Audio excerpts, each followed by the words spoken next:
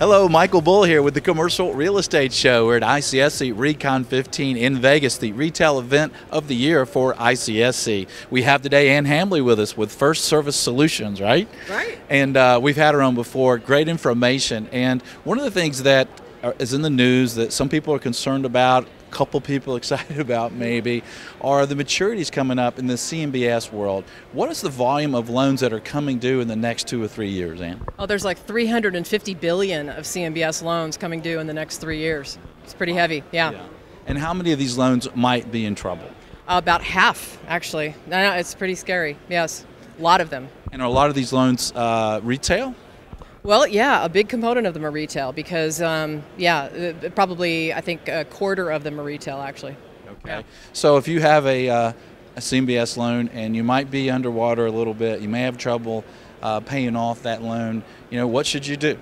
Well, the first thing you should do is, if you don't already have a concrete plan for how to pay the loan off, you should approach an advocate ideally, but you should approach the servicer as soon as you know that you don't have a concrete plan, so that you can get the loan transferred to the right party, start having discussions about it, and figure out what you're going to do about it. You should not wait until right before the maturity date. So, prepare early, contact the servicer early, and start discussions as early as you can about, paying it off. Yeah. And that's good advice. I've talked to some owners and ask them about it, and they say, well, that's not for 6 more months. Oh, I'm like, gosh.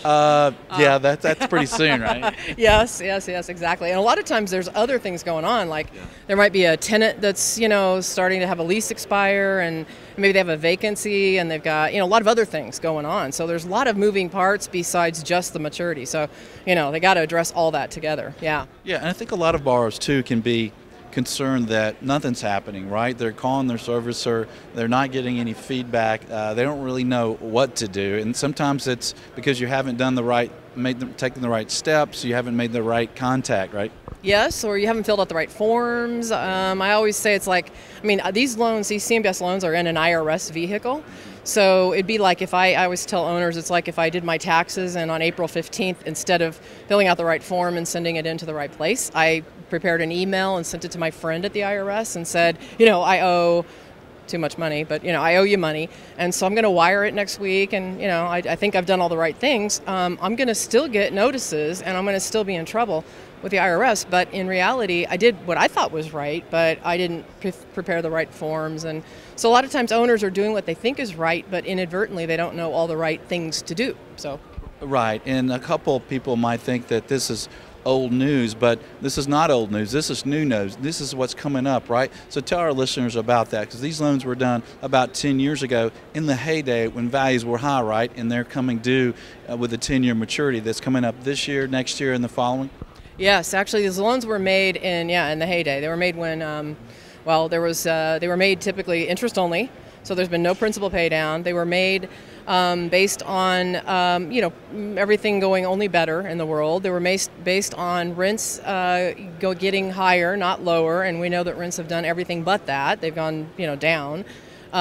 They often had a Sears or JCPenney's or, we could think of all the different tenants, Circuit City, all the big tenants, right, in place. Those have maybe gone. So they had probably no reserves. And so now you combine all that together, and now you've got value decline, you've got maybe empty tenants, you've got rental decline, and you had no principal pay down. So it's kind of a potential disaster recipe for, disaster, or at least underwater situations. Right. And you mentioned getting out and handling this way far in advance. So how much in advance should you go? So I've got a maturity in 2017. Can I put that off, or should I start thinking about it? You should think as soon as you know there's a problem. So even if today you know your loan maturing in 17 and you're confident or pretty sure you're not going to pay it off, you don't have the ability to pay it off in 17, you should contact someone like us as a borrower advocate to talk about your options as soon as possible. Okay. No downside. And what if I'm an investor and I've identified an acquisition target and it has a CMBS loan and I know this loan is underwater, it's going to have trouble. What should I do there as I'm an acquirer? Well, the good news is you can acquire those loans for sure, and you can assume them. You can also defease them, but that's generally way too expensive. But you can assume those loans, and you can't pay them down, so that's the good news. So you can assume them with pretty much no money down. But you will have to have some kind of plan for how you're going to pay it off at maturity. What you can do now too, though, is wrap into that acquisition an extension of the maturity date. So at least you can, get some time built on to the current loan terms to allow you to hopefully, reposition the property and then pay it off. Okay, and you've been an advocate for borrowers in the CMBS world for a number of years. You've got a lot of experience, and I know that's very helpful when dealing with these servicers. You have a servicer background as well. What about loan assumptions? I know a lot of the deals we're selling, we have a CMBS loan to assume, and we get into the process sometimes and it's not going well.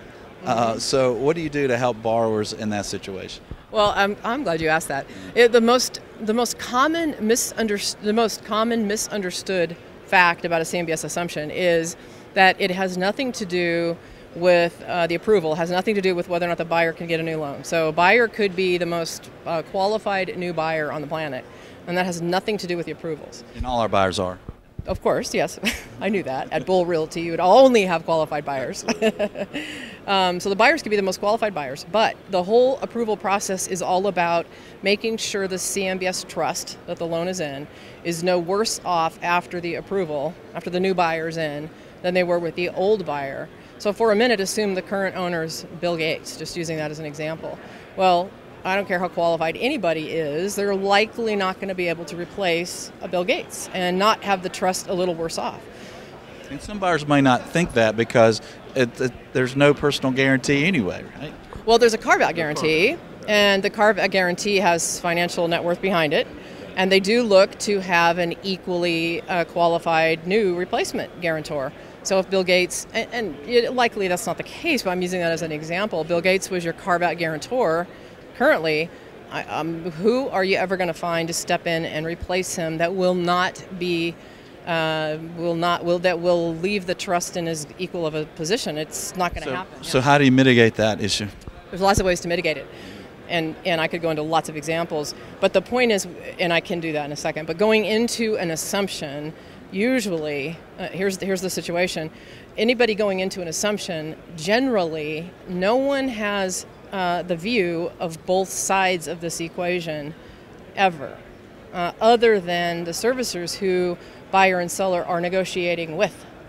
So there's an absent party in a CMBS assumption if you don't hire an expediter or an advocate. That's really... Because the servicer's not that motivated, right? I mean, are they motivated to help that assumption along?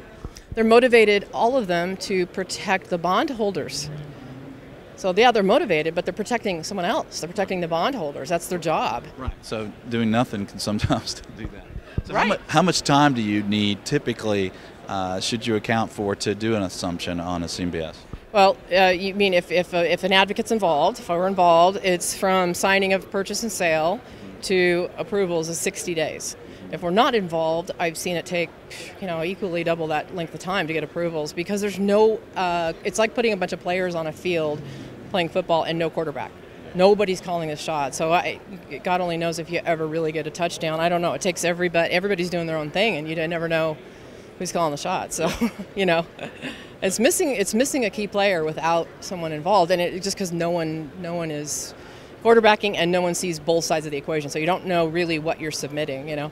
Yeah. Well, excellent. And if you're listening to this on the radio show, check out the website. We've got some slides that will show you the magnitude of this issue and the maturities coming up. And thanks for joining us today. My pleasure. Thank you, Michael. Always a pleasure. We appreciate it. Well, Michael Bull at ICSC Recon 2015. This is the Commercial Real Estate Show.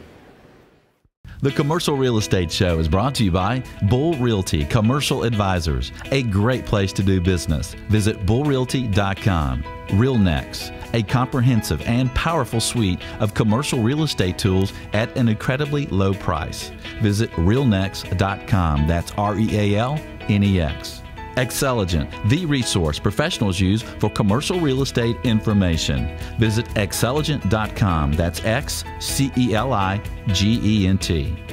Commercial Search, the source to market and source available properties for sale or lease. Visit commercialsearch.com. For more information on these great companies or for additional videos, podcasts, or articles, visit CREshow.com.